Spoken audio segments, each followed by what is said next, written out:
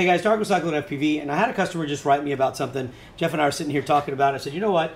We're going to do something about it. It's about his VTX, and it's going to be a very quick video on how to test, a few things to test. And I'm just going to use a piece of paper and a pen. I'm not going to get all high-tech on this thing. And I barely even had a piece of paper. This has already been written on, so I'm using the backside. But here's the deal.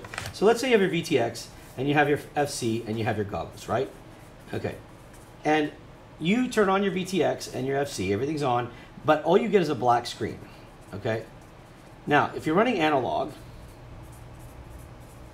you will get the snow if there's no signal usually, and then you'll get a black screen if there's signal, okay? So just pay attention to what I'm doing here. I know it's hard to read, but anyways.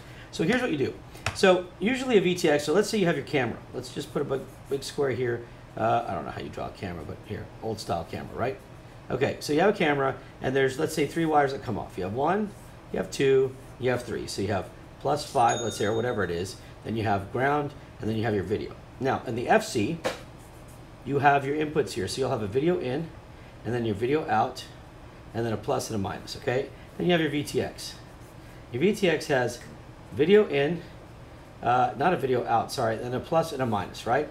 So here's what happens. Usually the VTX will go, don't write it now, it's too late. Oh, no, you don't get to jump in now. Just kidding. So here's what it is. So your video in, your video out from your camera goes into the video in of your flight controller. Babe, will you turn that down real quick for me? Mm-hmm. Okay. And then your video out from your flight controller goes into your video in on your VTX, right? Then you have your plus whatever it goes. So as long as we know that the voltage is right, the next thing we want to do is we want to cut our video in, and we want to and remove our video out, and we want to take the camera and go directly into the VTX. So basically what you're going to do is you're going to go from camera to VTX, okay? So skip the flight controller altogether and see if when you hook these up, do you get video, all right? If you get video when you take your wire, your video out from your camera and go into the video in of your VTX, then you know that the problem is going to be somewhere on the flight controller. Could be in, it could be in if you have dual camera mode, could be in which camera you activate it. It could be a bad pad for all you know. But this is what you would do to test to see if your VTX is good, especially if you don't have another drone to test it on. On the other hand, let's say that you have a black screen and you want to know if your VTX is working, right? So you want to test the video out only to see if the video out from the flight controller is working to the VTX. So to do that, do your smart audio, okay?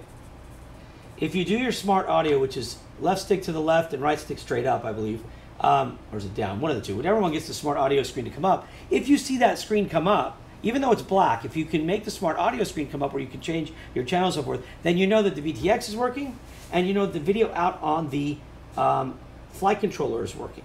And if you've already tested the camera, this customer already replaced his camera and still has a black screen, if you can get the smart audio display on your goggles, then the problem is most likely going to be your video in on your flight controller, and you need to either, if you have 2 of them, try another one, or at the very least, go to your CLI, type defaults. Now this will erase your configuration, so make sure you, before you type defaults, make sure you do a diff, and then copy and paste. Okay? Sorry, this is my way of keeping notes, but anyways, if you do that, if you do the defaults and put your flight controller back to default mode, then you can see if your video comes back. Maybe there's something wrong or something disabled or what have you, or some kind of glitch in it. But in either case, so you can test if your camera and VTX, if you want to test if those two are working, eliminate the flight controller and just attach them directly to each other with that video cable. If you want to test if your flight controller output is working, then you want to try to just activate your smart audio when you see a black screen and see if you see the smart audio menu come up. If that works, then it's going to be your video input.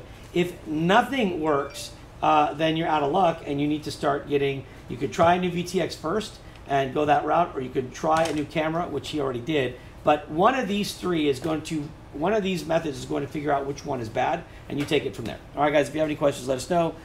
You can always head on over to our Facebook groups page. And please, as always, subscribe to our YouTube channel. Other than that, God bless, be safe, and go spend time with your family. You never know how much time you have left, so make the most of it. And we will see you later. Peace!